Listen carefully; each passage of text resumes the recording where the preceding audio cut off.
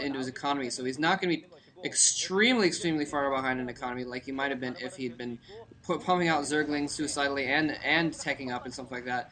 But see, Kwanro keeping the pressure up, He's still able to put out a decent amount of forces despite the fact that he's not been pumping up his economy quite as much here. Let's see. I haven't seen. I'm sure there must be a robotics support bay going either down or going down in BeSt space.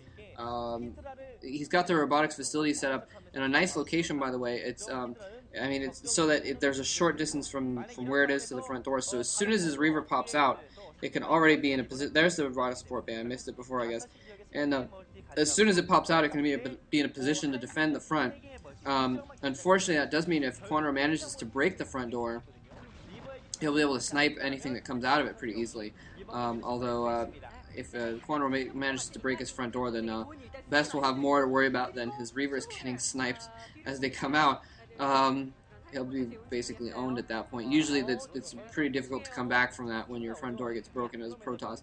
I guess this is theoretically a map where you could come back because, as we can see right here, this is Andromeda, by the way. So there is that third base. So he could still have two bases running after his front door fell, but then he'd be down to one gas though, which again, gas is really critical in this matchup. All the units that you're going to need, basically, especially as Protoss, I think, are gas heavy. Your Reavers, your Templar, that sort of thing. Corsairs obviously take some gas as well. So it's difficult to come back if you don't have enough gas to put out some high-tech forces, basically.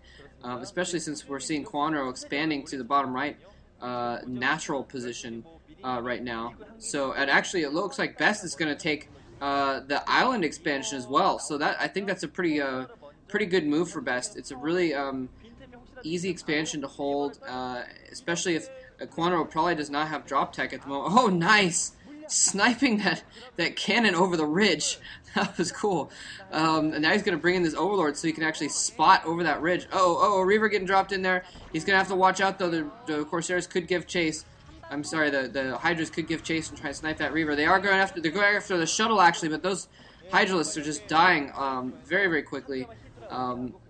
Didn't quite have enough Hydralisks in the area to take that out. So things looking pretty bad for Kwanro in the long run. He keeps losing engagements. He's not able to accomplish too much with his harassments, you know, he's pretty much even with BeSt economically at this point. He's a little bit ahead, but yeah, it's still not looking good for him.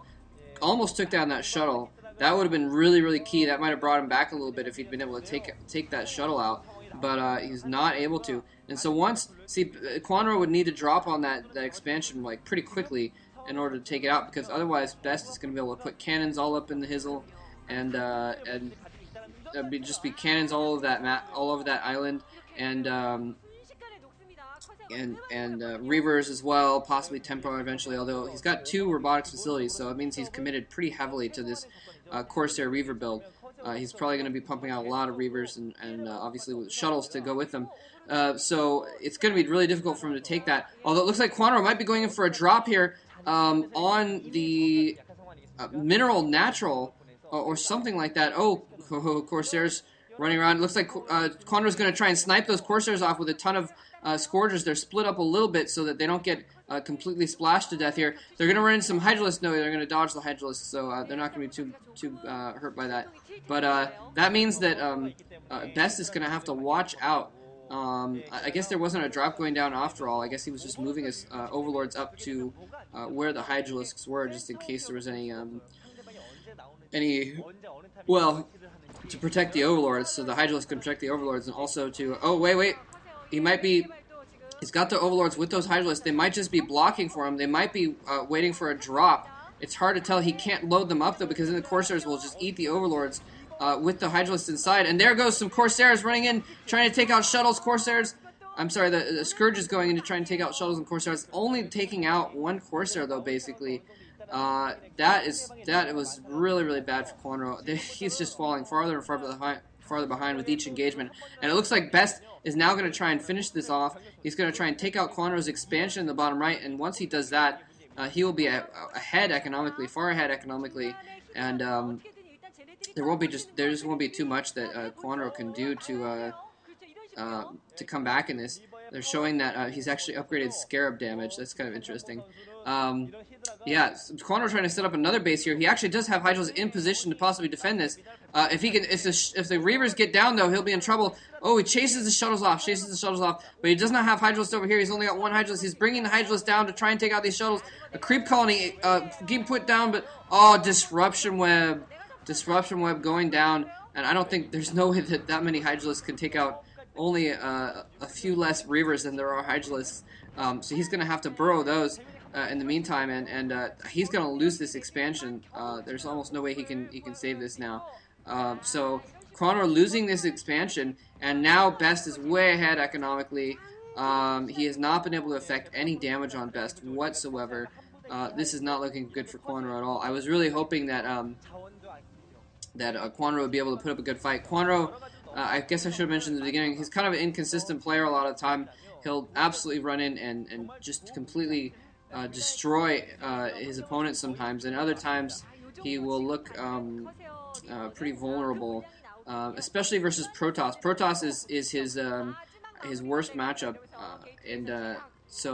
yeah. Oh, here comes the final blow. A ton of shuttles. Disruption web going down on the one sunken colony. Kwanro is definitely going to get his main destroyed here. Oh, lurkers going down, but they get destroyed. He's targeting the lurkers. Nicely done targeting the lurkers. I don't think BeSt has any observers, so the lurkers could have done some good possibly in the long run, but yeah, things just not looking good at all here. He probably would have targeted the zealots with his Reavers though, or something like that. Jesus, running in, sniping two hatcheries off, and running out again, using the zealots to distract the Hydralisks while he moves over to Kwanro's main. And we're gonna see GG here in just a second. Kwanro knows it. You know it, I know it. This game is over. But yeah, Kwanro not too good against Protoss players. But sometimes he'll play really well against them, and so it's hard to tell how he's gonna play on any given day or any given game. So I was hoping to see something more out of him, but just not quite at the level of BeSt. Just not quite able to keep up with BeSt. And we'll see if he can pull something better out in Game 2. I hope you guys enjoy that. Thank you for listening.